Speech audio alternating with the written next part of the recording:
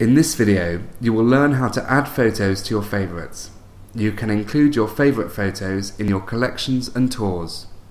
Before you start, you need to have a HistoryPin account and be logged in. When you find a photo you like, click Fave and the pink heart will turn pink. To unfavourite it, click again and it will turn white. You can see all your favourites on your profile by clicking the Favourites tab. You can also see other people's favourites on their profile.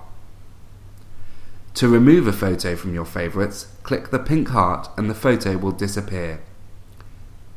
You can add photos you have favourited to collections and tours you create.